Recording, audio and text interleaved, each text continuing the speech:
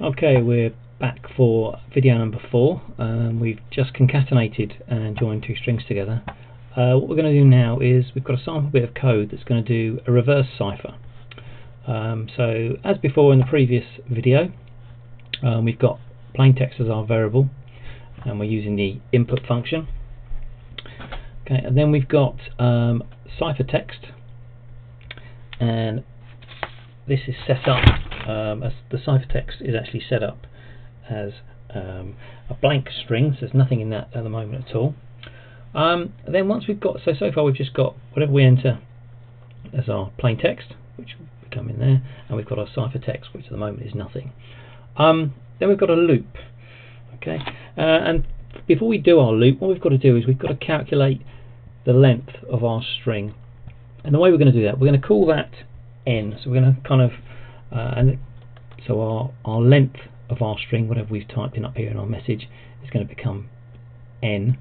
We're using the built-in function length, which is len, and that's going to look at the length of the plain text, so whatever we type in there, and it's going to minus 1. Okay, and the reason it's going to minus 1 because it's going to find, if we run it first of all, and we'll have a look at what it actually does, and then we can talk it through.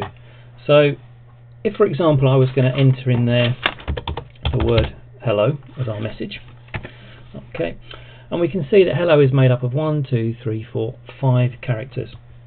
So what it will do, it'll say that the length of plain text is 5, and then it'll minus 1 off it, so it'll become 4.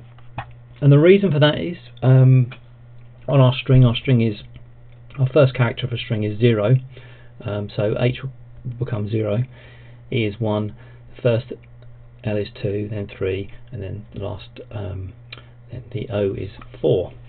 So we're actually saying that the length of our positions of our strings are 4. And then when it gets to our while loop here is going to say while n is greater than or equal to 0, it's going to keep running the loop. Okay, so what it's going to do, it's going to run this loop until we've got less than 0. And the way it does that, it's going to look at the cipher text, so it's going to rename cipher text. So it's taken our empty string here, and it's going to look at plain text, and it's going to take the letter, and our first letter is going to be 4.